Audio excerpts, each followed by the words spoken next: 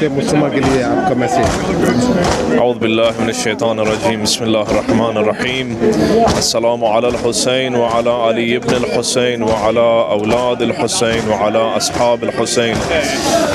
This ocean of love that you see within inside of the Azadar and the mourners of Abi Abdullah alayhi salatu salam, according to the Holy Prophet, peace be upon him, it is a hararata fi qulub al-mu'mineen, a fire in the hearts of the mu'mineen, lan tabrudu abada. It is a fire that will never be burnt out, and through this fire we understand how to stand against the zalim and the oppressors, and we learn how to stand for the Muslim of the world today.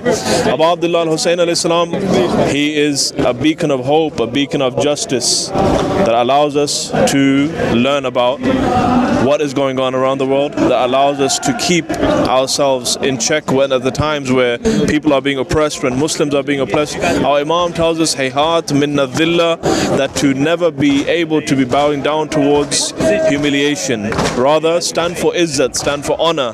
And these are amongst the great stories and tragedies of Abu Abdullah Hussain alayhi salam that teaches us to be a follower of the true sunnah of the Holy Prophet sallallahu alaihi wasallam, and that is to follow the path of Abu Abdullah Hussain alayhi salam.